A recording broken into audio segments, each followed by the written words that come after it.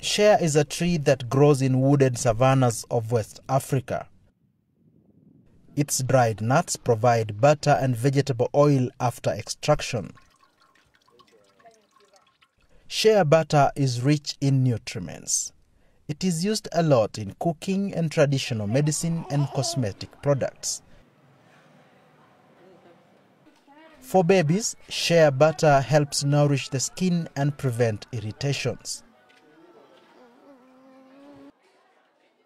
By selling shea butter, farmers can get good income. However, traditional extraction of shea butter doesn't follow required hygiene rules.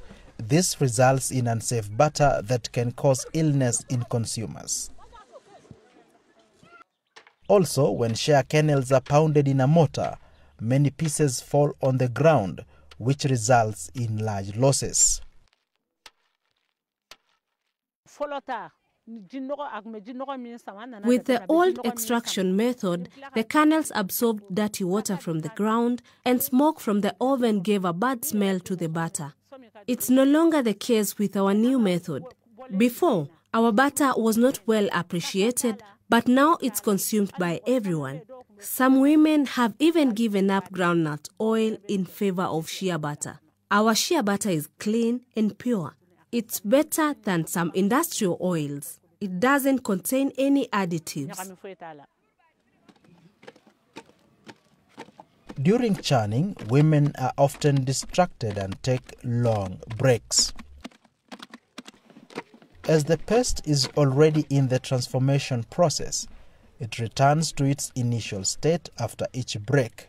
This reduces the fat percentage. Shea butter can also become oxidized when steel containers are used during extraction. In this video, we will learn how women in the south of Mali have improved the production of shea butter.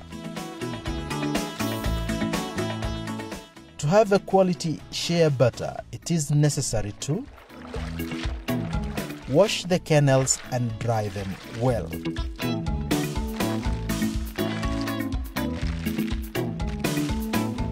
Grind the kernels.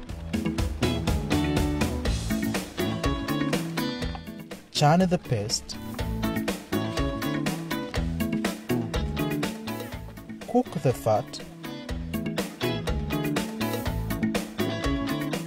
And mix the butter to make it a consistent texture. Good hygiene is required at every step of shea butter production. To thoroughly clean the shelled kernels, wash them in water in a plastic or aluminum container. Submerge the kernels in water and clean them using your hands. Change the water and repeat 2 or 3 times until the nuts are thoroughly clean. Now, sort the kernels to remove any bad ones. Dry the clean kernels in the sun on a tarpaulin or bags or on a clean drying surface for 1 day so that they dry well. If the kernels are not well dried after the first day, continue drying them the next day. The kernels are hard to grind if they are not well dried. Poor drying also reduces the amount of butter, as one woman processor explains. If the kernels are not well dried, the paste will not be fine and smooth when milled. A fine paste produces more butter. So you need to dry the kernels thoroughly to produce much butter.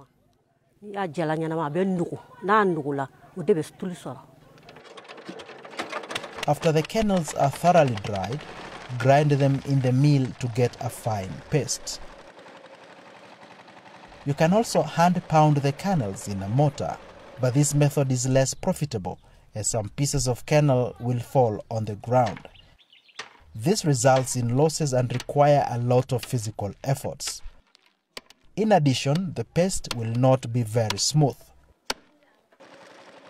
After grinding, the paste becomes hot as it has come out of the machine.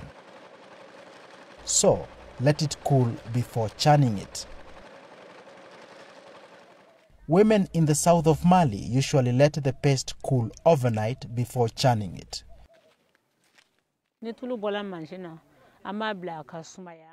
We let the hot paste cool to make churning easier. If it is not cool, it will not be consistent during churning. The paste will melt and it will be hard to get the fat incorporated. You will have the impression there is oil on top. But if it cools fast, churning will be easy and all the fat is available. To make sure the butter is clean requires good personal hygiene. Wear clean clothing, cover your hair, and wear a clean scarf over your head when preparing shea butter. Remove all your jewelry and thoroughly clean your hands. Put the cooled paste in a clean plastic or aluminum container. But make sure you do not overfill your churning container, as you will need some space to churn the paste. It is best not to fill more than half of the container with paste. As the paste is a bit firm, add small amounts of lukewarm water to make it easier to mix. Make sure you do not add too much water.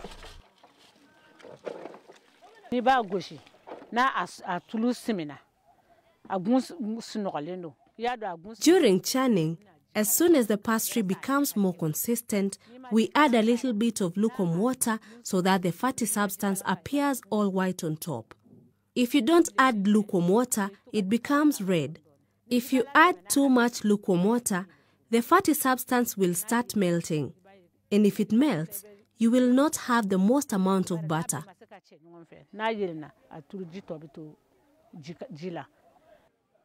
During the cold season, the cooled paste is harder. If this is the case, you can add some boiling water. Churn the paste with your hands for about an hour to extract the fatty substance. When the paste becomes white and more consistent, this means you have extracted the oil.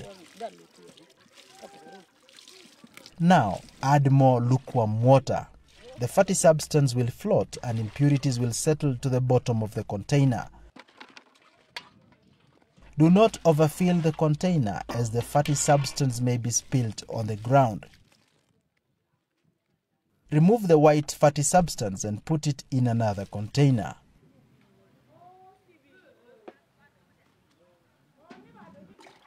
Add some water again and repeat this process 2 or 3 times.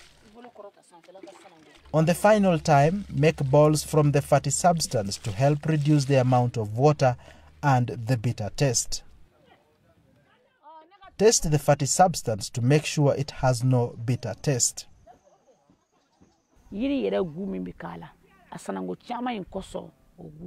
We wash the fatty substance many times to remove the taste of the tree from the butter.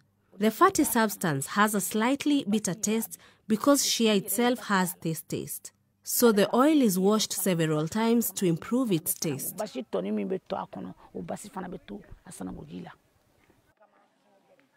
Now, put a clean empty pot on the fire. Put the fatty substance in the pot to cook. The size of the pot depends on the amount of fatty substance to be cooked. Never fill the pot completely and do not close it, as the oil can spill on the ground when it starts boiling, which results in losses. Also, to prevent the boiling oil from pouring on the ground, use a spatula and a ladle to stir it during the cooking process. The cooking allows water to evaporate and impurities to settle to the bottom of the pot. The cooking time depends a lot on the strength of the fire. Cooking ends when a white foam appears on top and the oil turns yellow. If oil contains water, you hear noise, and if it doesn't contain water, you don't hear anything. You will then know that it is ready. Remove the pot from the fire and let it cool, as it can cause injuries when it is hot. Using a ladle, transfer oil from the pot to another container while leaving the impurities on the bottom of the pot. Add clean water to this separated oil as part of the cleaning process. Now separate the oil from the water. Put it in another clean pot and put it on the fire to cook again to make it clean and healthy. After boiling, the white foam appears on top of the yellow oil. This means that the oil is now cooked.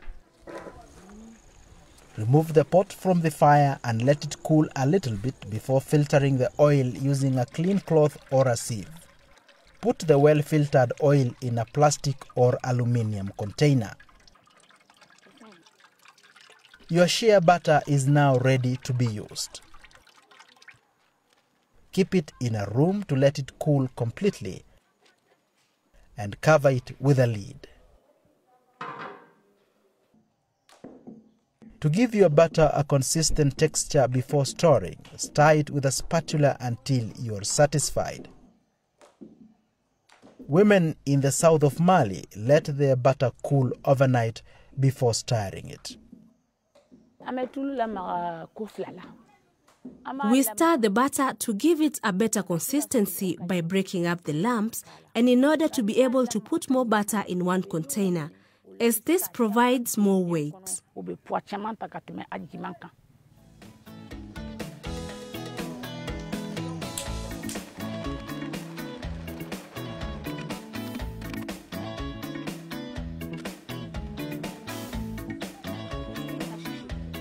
Let us sum up what we have learned. Shea butter is used in cooking, traditional medicine, and as a cosmetic product. It is an important source of income for women farmers. Good hygiene is important when making shea butter. When making shea butter, avoid using steel containers, as they can oxidize your butter and cause illness. Wash the kernels thoroughly and dry them in the sun before grinding, as improperly dried kernels produce less butter. Grind the kernels in a mill to increase the yield of butter. Cook and filter the oil well to remove any impurities.